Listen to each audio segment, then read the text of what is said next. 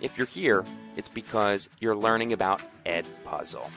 Today we're going to show you how to log in and watch an Edpuzzle video. To do that, you go all the way down to where you see this link. It has the Edpuzzle logo and it says click here. Once you do that, it's going to open up a brand new page. That page will say you found an open class. And it says just enter a nickname and click on the button to join your open class. You'll know that it's the correct page because it will say Smoketown 4th grade 2020. It will also have Mr. Panza's name and our class code. All you need to do is type in your first name and your last name.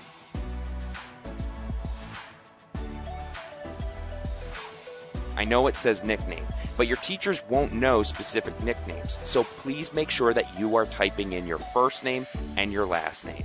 To do this, I'm going to put in my daughter's name, Leah, then a space, and her last name, Panza. Then click Join Open Class. After you've done that, it's going to take us inside our virtual video classroom. You'll know you're in the right classroom again because at the top left it will say Smoketown 4th grade 2020, and on the right it says your class code. These codes aren't a big deal because it's an open classroom in which you can continue to enter and exit as you take video lessons. You'll notice that there is an assignment due. You'll know that it has a due date because it actually says a due date assignment and it tells me that the date is tomorrow. So all I have to do at this point is click on the video, watch it, and answer questions.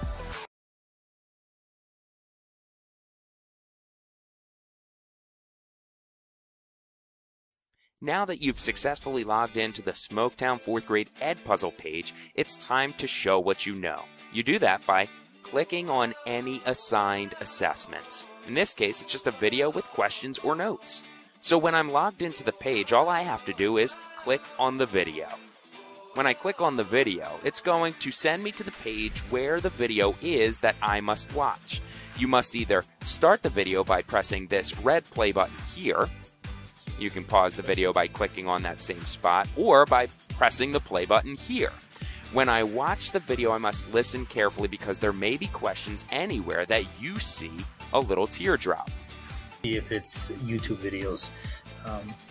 So you can hear the teacher talking, plus then the teacher has made a specific note for you to listen to.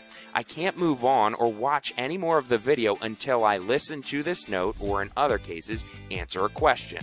So, to listen to any note that a teacher implements in an Edpuzzle, just press this play button and listen to what the teacher had to say in the note. There's also an option where you can stop the video and not only insert questions, but you can also interject audio notes.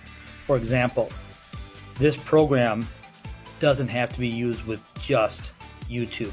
It can also be used with videos that you upload from your own computer.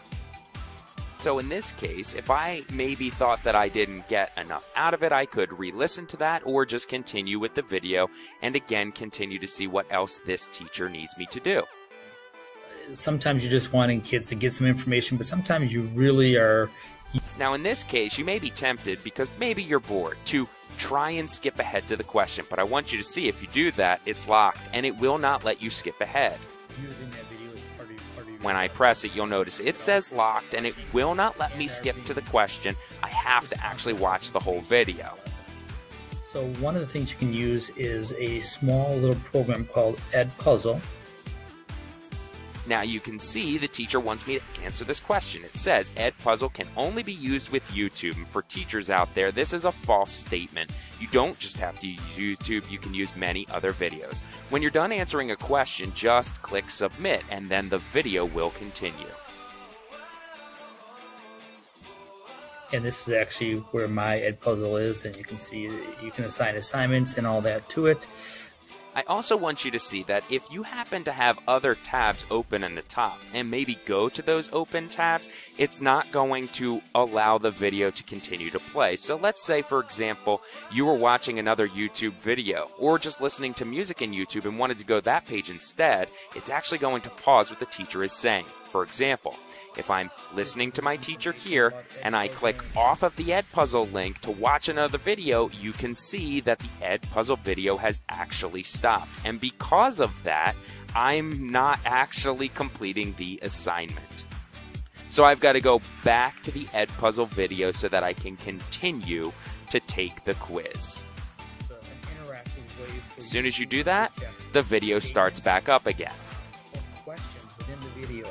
It also requires students to have to slow down and not be able to fast forward through. Here's an open-ended question. It's still a question, but now I can actually type into this box. It says, could you see using this tool with your classroom? Because I'm definitely going to use this tool, I'm going to say yes. Now, you could answer yes or no, but you may want to apply a little bit more of a complete sentence. I will use this in my classroom. And then click Submit. After you click Submit, you'll be prompted to press Continue or Rewatch. If you're ready to continue, press Continue. If we want to rewatch a section, click Rewatch. Fast forward through a video, and they cannot progress past where the questions are. On the teacher end of the program, you're able to monitor how far students are in the video, their replies or responses to the questions you've asked, and kind of monitor them as they are going through the lesson. So in this case, he has one final note. Hope this video shows that you can make students a bit more accountable for watching videos, which we hope we're able to do during our time where we are learning from home. To finish and wrap up this video, I hit Continue. The video is done. I can rewatch the video. I wanted to provide one final note. After you've logged in and you've typed up your name and you've watched the video to completion, you're done.